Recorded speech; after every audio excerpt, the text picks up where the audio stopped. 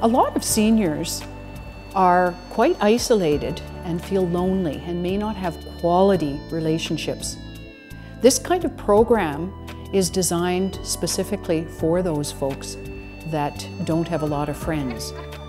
Walk and Talk is a program that we're holding out in the community to engage seniors in socialization, health, education, and physical activity.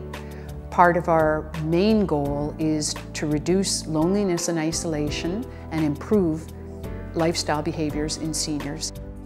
I think that older people are sometimes neglected and they should be more involved than they are, even if they're in a care home.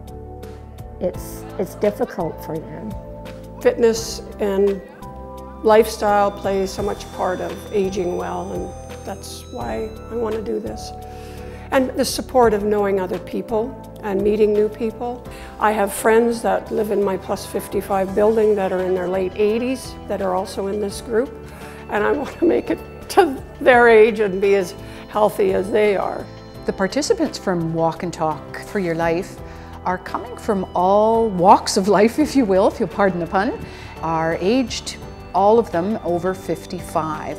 This program, put on by UBC, originally derived by student interactions with seniors living in affordable housing.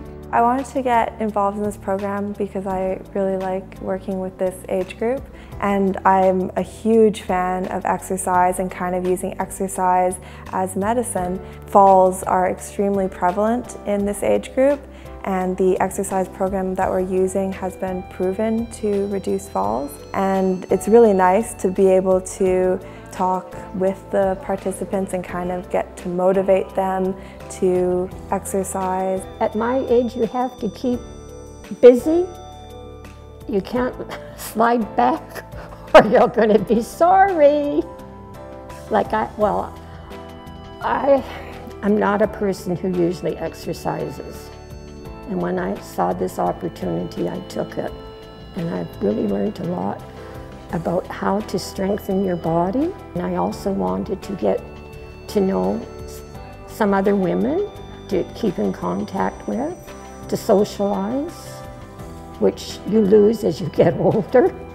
The response to the Walk and Talk program has actually been phenomenal. We've been very thrilled to see and meet many new seniors who participate with enthusiasm and who are actually beginning to show benefits already.